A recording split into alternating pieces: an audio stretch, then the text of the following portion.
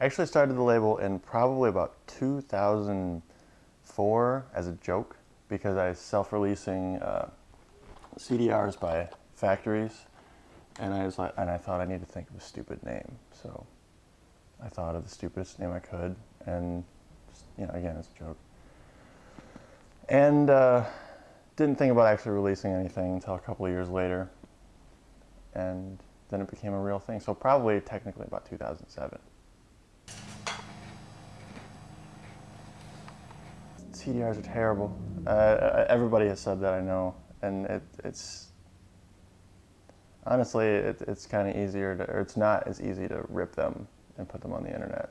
So and I don't want, CDRs don't last as long. Blah blah blah. They're terrible. I've always liked tapes. Everybody likes tapes.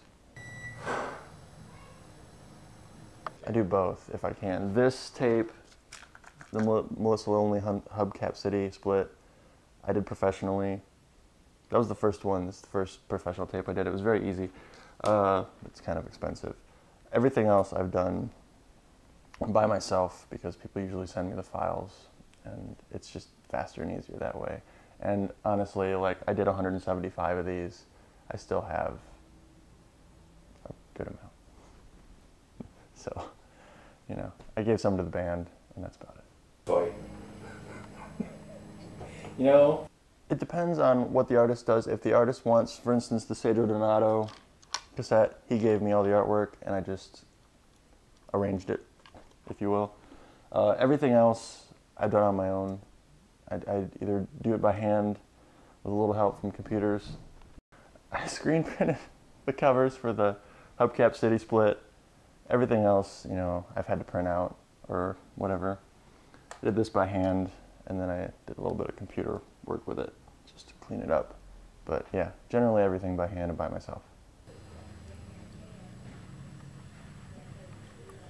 Everything is fairly unknown, so the cheaper the better, I say.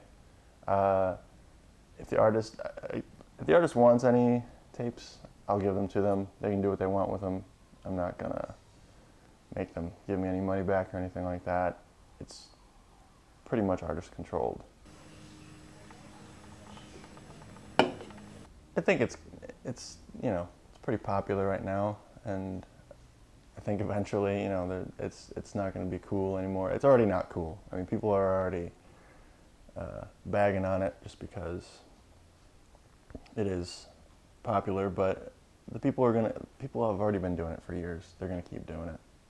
It's not going to stop until they decide to like CDRs again.